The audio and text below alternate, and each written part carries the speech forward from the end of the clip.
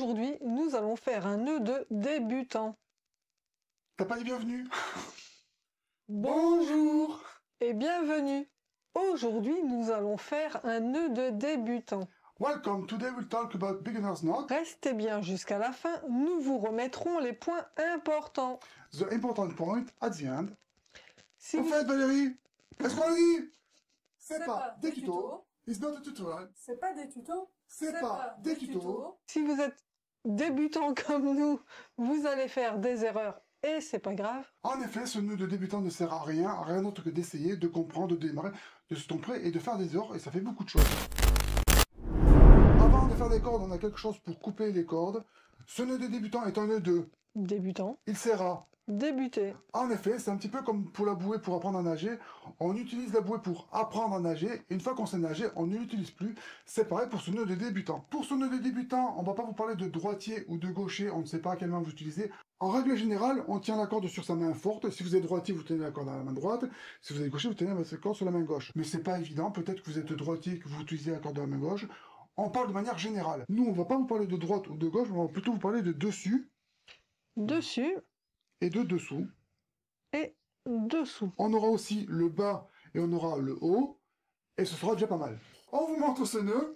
Je suis droitière, je tiens ma corde de la main droite. On va aussi vous montrer en gaucher, ne vous inquiétez pas. Pour l'instant, c'est le principe de base, on y reviendra. Je passe ma corde sous la cheville.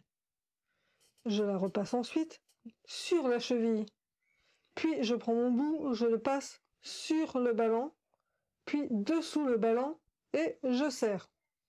Je prends mon bout, je le passe dessus le ballon, je le passe dessous le ballon, et puis je serre.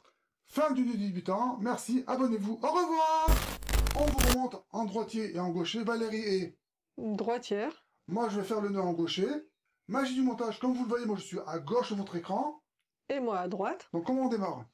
On démarre avec la corde sous la cheville. En gaucher, Et en droitier. On passe la corde sur la cheville. en droitier et en gaucher. Ensuite, je prends ma corde, mon bout, je le passe dessus, puis dessous. Et bien moi, je vais faire dessous et dessus pour embêter les gens. On serre. Je passe mon bout dessus le ballon, donc dessus, dessous, Et bien je vais faire comme toi, je passe dessus et je passe dessous. et on serre. Fin du nœud des débutants, en gaucher. Et en droitier.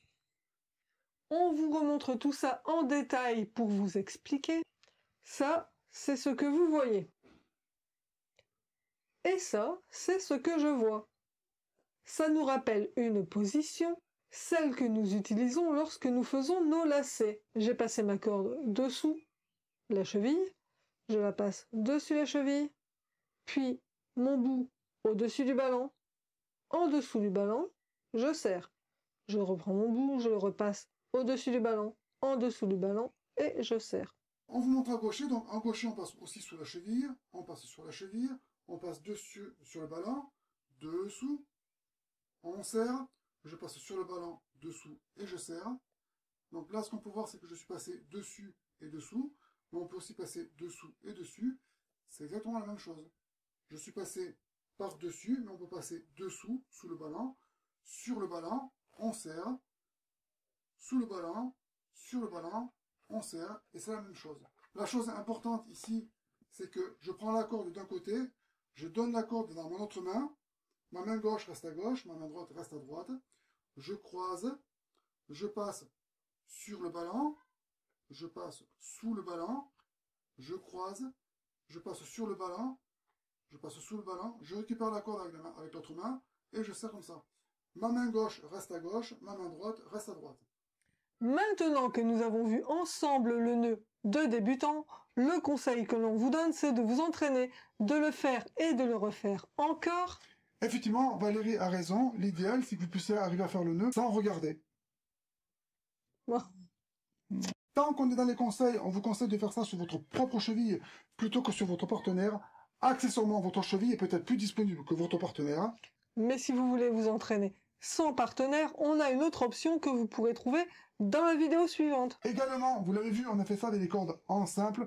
D'habitude, c'est plutôt pratiqué avec les cordes en double. On verra ça aussi dans la prochaine vidéo. Merci de nous avoir regardés. Abonnement, tout ça, vous connaissez. Maintenant, c'est à vous de jouer si vous voulez essayer. Encore une fois, c'est pour les débutants. On essaie de faire simple, mais c'est pas toujours évident de faire simple et précis en même temps. Effectivement, vous êtes une communauté intelligente et bienveillante. Soyez prudent avec ce qu'on dit. Si vous avez besoin de précision, ou si on a dit une bêtise, laissez-nous un commentaire. Nous, on fera une vieille vidéo et ça fera plaisir à YouTube. Pensez à lâcher prise, au Au revoir. revoir.